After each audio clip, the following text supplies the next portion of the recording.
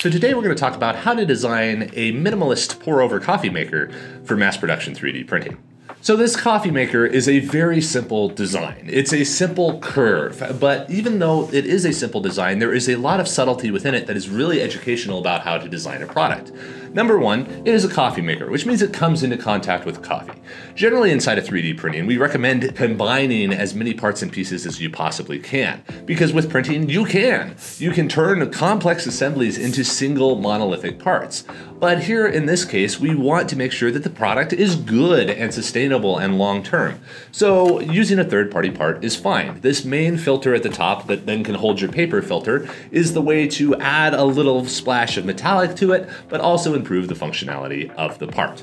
Now, this is a minimalist maker, which means we wanted to use as little material as possible.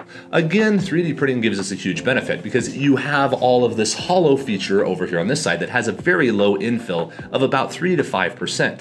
That lets you use very little material while still having good structure and a good proportion. Because if we made this like super thin, it would just look weird and wonky. This chunky style, while still minimalist, makes it look like something robust and something reliable that you can have around. So when we designed it, we wanted to, again, make sure it was strong and reliable and didn't have any sort of supports. Now, on a lot of times on this channel, you'll see us say, oh, print it just like this at an angle, that way you don't need support.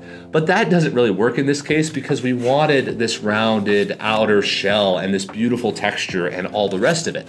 So we had to print it on its side. When printing a part on its side, it's important to be aware of the bed surface. So this part was kind of led along in its design to have this really kind of sharp chamfered edge that comes down to almost an 1/8 inch wide seam. This means the bed surface doesn't really impact the look of the part because the bed interface spot is so small because it's this little seam over here and this little seam over here, you can't really tell the difference between the top and the bottom. That minimal bed contact area also allows this fairly large part to be mass producible because it doesn't require manual removal. It's not stuck to the bed so terribly that someone has to pull it off. The machines are able to eject it and move on with their life that way. So you have a lot more scale with this part to where it can be produced affordably. Now, in the bottom, there's all of the kind of design accents that we did of, yes, the beautiful curve, and you have the detent in the bottom for the cup, which implies that's where you place your cup.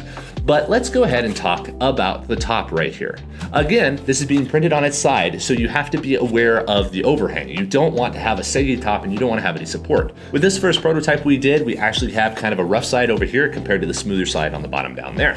That's less than desirable, but survivable for a lot of products if you're doing kind of small run stuff. And that can be addressed a little bit in post-processing. But if you were going for full print on demand, it is best to have design support inside of there to make sure that it's as tight and beautiful as possible. Now, looking at these teeth come in from 4 directions. Now, normally something pointing down at an angle like this would need support itself. But what we did with that was actually create these overhang supports underneath here and chamfer them so that they come to a point, but at kind of a weird oblong angle, which is then mirrored on the bottom so that you can't really tell that it was intentional. Otherwise, you would have, I don't know, some chamfer at the top and then normal spikes down at the bottom, and it would just look weird.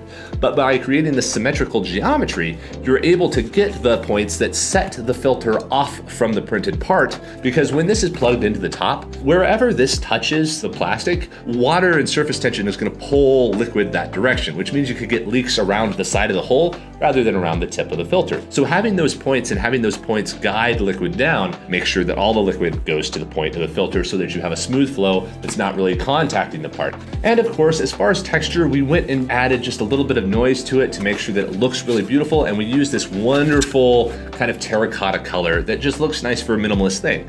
Right now, if you would like to get access to this print, we have added it to the catalog of our Etsy plugin, so you can get a hold of it and add it to your Etsy store over there if you want to. It's a very beautiful design, and most people will have one of these filters available that they can just add in the top. So it's a good example of how to create a mass producible product that's both very efficient, functions really well, while still having the proportions and thickness that it needs to look good. Whereas traditional processes just wouldn't allow you to create this type of geometry and do it economically and reliably all the way through. So hopefully you learned a little bit about mass production 3D printing. If you would like to see another version of a coffee maker that we made, go ahead and check out this video where we go for a chunkier type of aesthetic, and there's a number of different design considerations on that one that are completely different from this minimalist design. Have a great day, everybody.